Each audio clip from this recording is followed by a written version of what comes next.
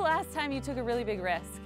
I don't mean like driving 90,000 miles per hour or something crazy like that. Not that kind of risk. I'm talking about the kind of risk that makes your heart beat a little bit faster. The thing that you really want to do, but you're not sure, you're scared maybe you're in your head.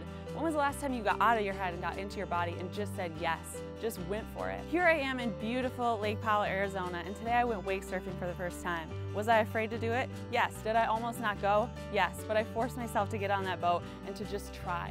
And you know what happened? I fell, and I fell, and I fell again, but I kept getting back up.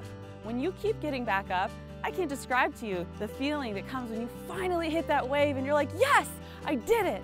You have to step into that though. You have to force yourself to get on that boat. There's a lot of decisions that go into the process of getting to that yes moment. So are you gonna take those risks today? Are you gonna actually step up and move towards the things that make your heart beat a little bit faster? With big risk comes big reward. So get out there, push yourself, do the thing that scares you. Do it now. Get out of your head, get into your body. I promise you won't regret it.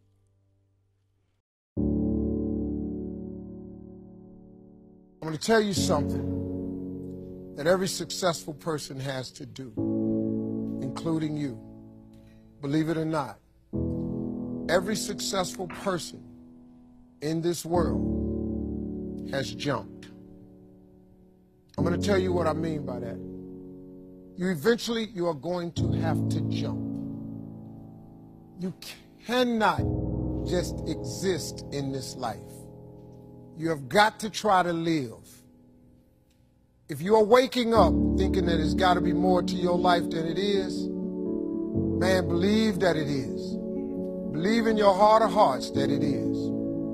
But to get to that life, you're going to have to jump.